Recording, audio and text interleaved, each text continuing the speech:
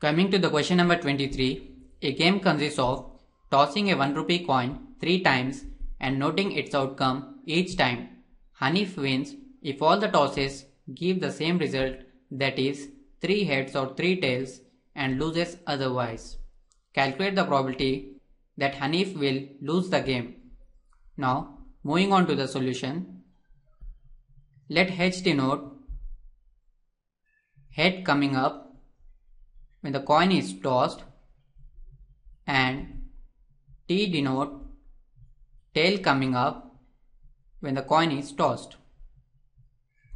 We know that total number of outcomes or coin is tossed 3 times equals to 8, which are head head head, tail tail tail, head head tail, head tail head,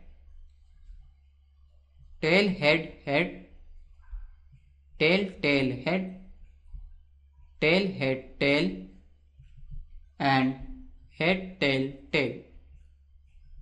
We know that probability of any event P of E equals to number of outcomes favorable to event E whole divided by total number of possible outcomes.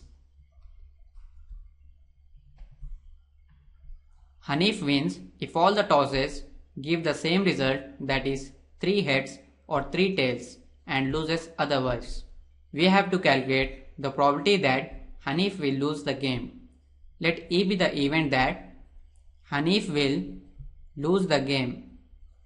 Then number of outcomes favorable to event E equals to 6, which are HHT, HTH, THH, TTH, THT, and HTT. Then probability of event E, P of E equals to number of outcomes favorable to E, that is 6, whole divided by total number of outcomes, which is 8. Here 2 is common factor of both numerator and denominator. 2 goes in 6 3 times, 2 goes in 8 4 times. Therefore, the probability that Hanif will lose the game is 3 whole divided by 4.